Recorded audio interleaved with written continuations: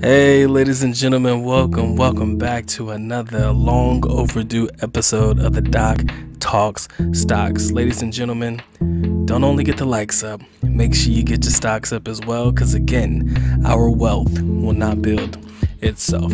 Just wanted to come to you guys real quick with a revelatory moment. I know it's been a while since I talked to you guys, but Doc has had a revelation, and I definitely want to share that revelation with you. So I'm going to make a video probably in a couple of days or so, maybe not. It just depends on how I feel. But I've recently undergone a restructuring of my entire portfolio. Me and my mentor, we had a talk the other day, and I was like, man, he's making some serious sense in reference to focusing more on a growth style, objective perspective portfolio as opposed to the dividend side of that particular portfolio. It used to be a healthy balance, but now I'm leaning more towards growth than I am dividend.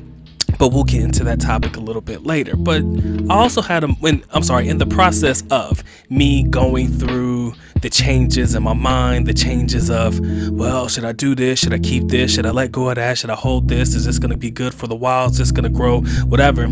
I came across one anomaly in my dividend portfolio, in my portfolio overall. That anomaly was known as SPG, aka Simon Property Group. Now, I struggled to sell this one because as of today, as of the recording of this particular video, I am up 256 points on SPG. My positions that I hold, not a lot, but enough. All right. And I have seen a healthy return as a result. So I've been struggling. I was like, man, does this really have potential to grow?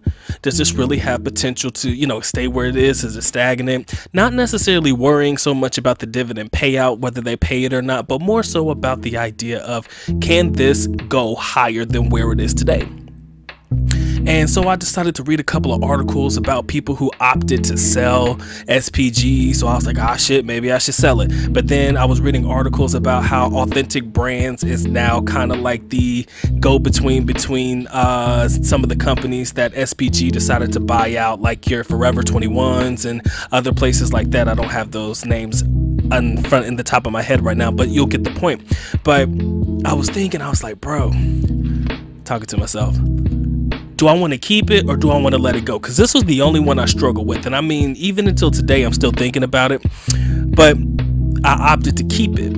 And the reason why I was noticing a lot of people were opting to sell it, all things considering, they had a pretty somewhat strong ending to the, quarterly report from 2021. But the reason why I noticed a lot of people were selling it was because of the idea they bought it when it was high, it crashed, and it's still roughly trying to find its way back.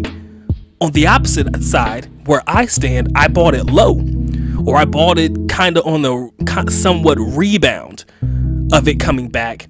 So I'm still relatively low in reference to my average share price, but a lot of those guys were probably thinking I'm selling it because I had it when it was good. The mall REITs were effed up, and all of a sudden you see what's happening to all of these REITs and tenants not paying and people going bankrupt and all of this stuff. So they were saying, look, I might as well cut my losses because there's no way in telling if and when I'm going to get back to my average, or if and when things are going to go back to being the same.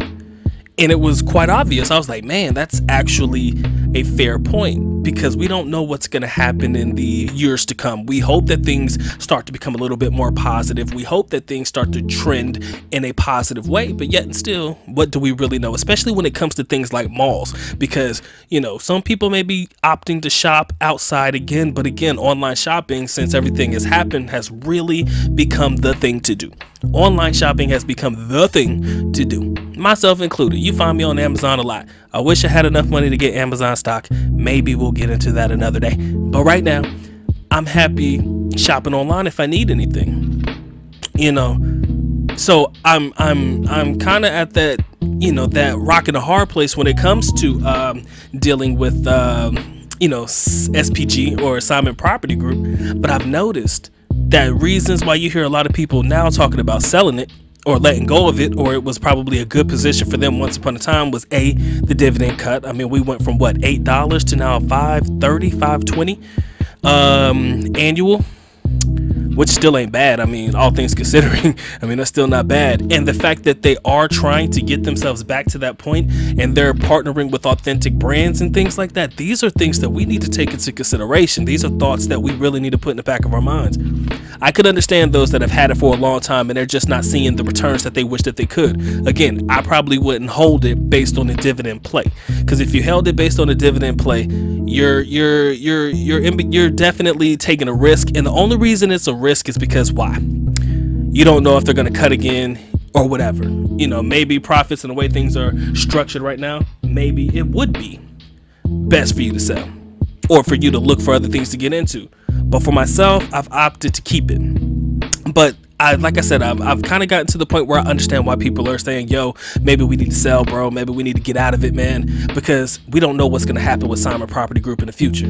But because Simon Property Group for myself, and I'm only speaking for myself because I'm able to view it in my own dividend, in my own portfolio overall, I'm up 256 points. You know what I'm saying? It's not bad. And rather than me go ahead and cut myself short, why not see where it's going to go? All right, so that's my talking point of the day, ladies and gentlemen. I know it took me a while to get to the point, but let me go ahead and put it out there. If you've bought low and you're holding low, give things a chance to work themselves out. We already know value investors hold things for the long term. Give it 5 years, 10 years. I mean, same with your positions in AT&T and stuff like that. If you bought AT&T around the $28, $26 range, there's really no reason for you to sell it. Now, if you averaged down into AT&T, but you're still seeing fairly any returns, I mean, you're just basically utilizing it as a dividend play, definitely you have to think about where you want to put it and what you want to do with it. Okay, so that's just my talking point of the day, guys, and I hope that you found some valuable information in reference to how people are choosing to not necessarily trade, but get in and out of certain positions. Again, I've struggled with SPG. I've only held SPG right now a few months, man. I can't really pin it, but I think it was probably about 3 months or less. No, I had it longer than December. Probably about maybe anywhere between like 5 months or so.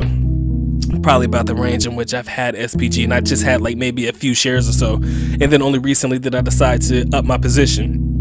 And when I did up my position, guess what? It did something I never thought it would do. It had a bounce back, and it's bouncing in the right direction. All right, hope this found you well, man. Again, ladies and gentlemen, don't only get the likes up, make sure you get your stocks up as well. Why? Our wealth will not build itself. All right, it's been a good Talk Stocks. Y'all stay blessed, y'all stay true. Be easy. Peace.